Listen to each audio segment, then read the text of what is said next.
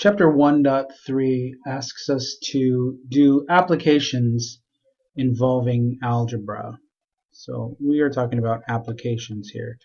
And it gives you a list of steps, and feel free to write these steps down so that you can remember what it is to do when you see something that looks like this and you don't want to be intimidated by it.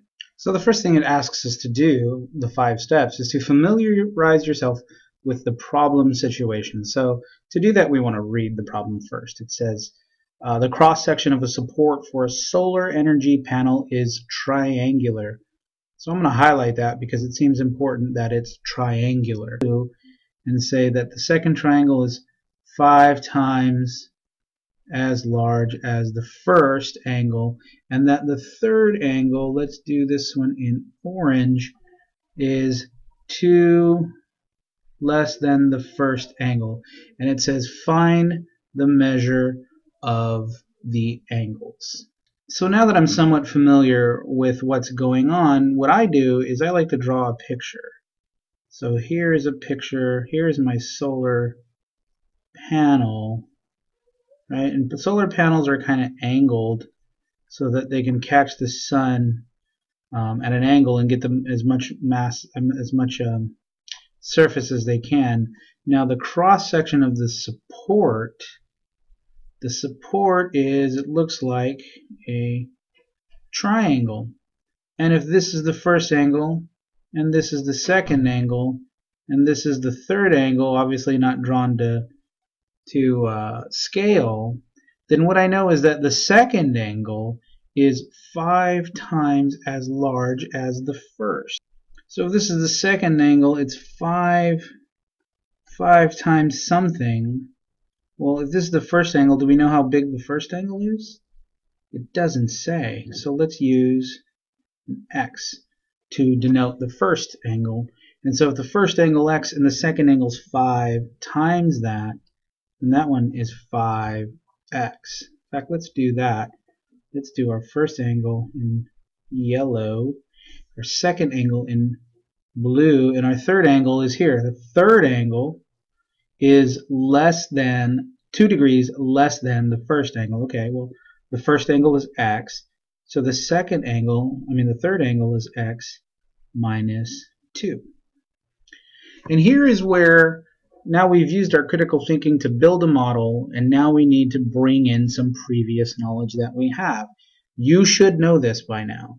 You should know that the measures of all angles in a triangle,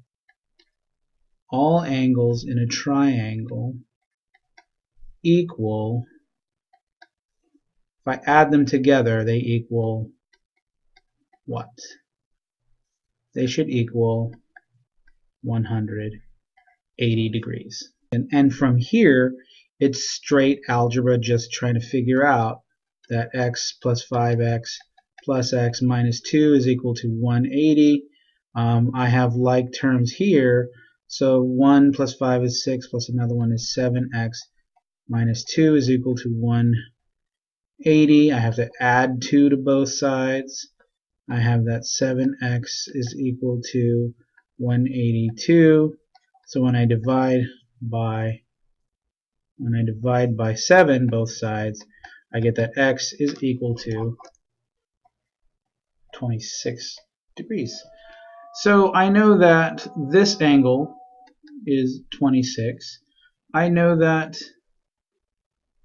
this angle is 5 times 26, so 5 times 26 is 30, carry the 3, 10, 130 degrees. And I know that the orange angle is 26 minus 2, it is 24 degrees. So we now need to check our answer. So 24 plus 26 is 50, 50 plus 130 is 180, so it works. Now I have to state the measures of the angles are ... That's how you give your answer, and make sure you give your answer in terms of the degrees. That was an awful looking 6. In terms of the degrees, because we need to know the units. Let's take a look at another one. Remember, you shouldn't be scared by any of this stuff. Let's try this one, a picture frame. So a piece of wood trim that is 100 inches long is to be cut in 2 pieces, and each of those pieces is to be cut into 4 pieces in order to form a square picture frame. So we have something that's 100 inches long. Oops. So we have something that is 100 inches long, and it's to be cut into 2 pieces. And each of those pieces to be cut into 4 pieces in order to make a square picture frame. The length of the side of one square is 1.5 times the length of the side of the other. So there's 2 picture frames here.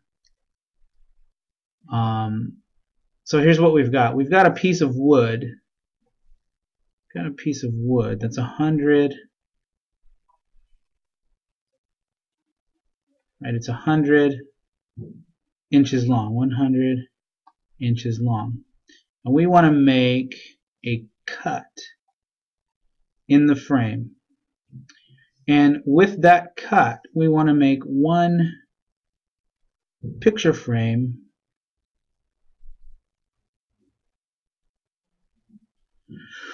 and then we're going to build that again. We're going to, with the other part of the cut, we're going to make another slightly larger picture frame, right?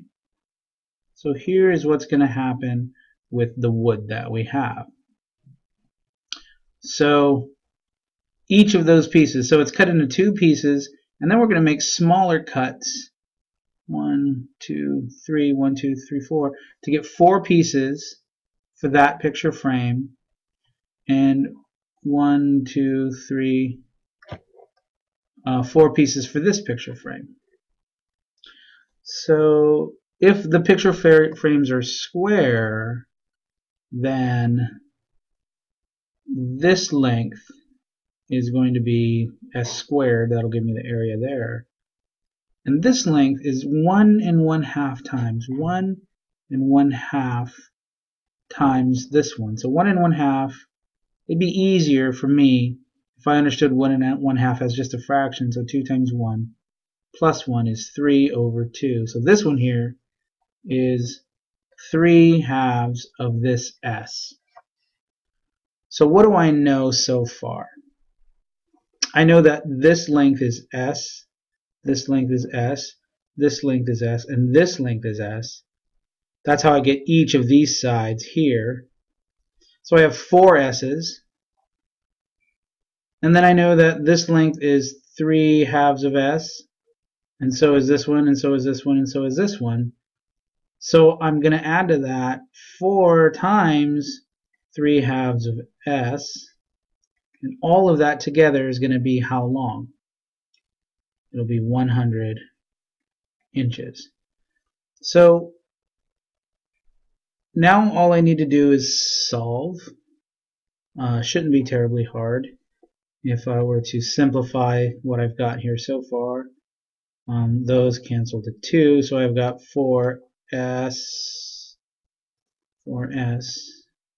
plus 2 times 3 is 6s equals 100 inches, or 10s is equal to 100 inches. So the square, the smaller square, is going to be s is equal to 10 inches. So this is 10 inches, and then if that's 10 inches, then this is 15 inches. So if this is 10 inches, then this length here is 40 inches, and this length here is 60 inches.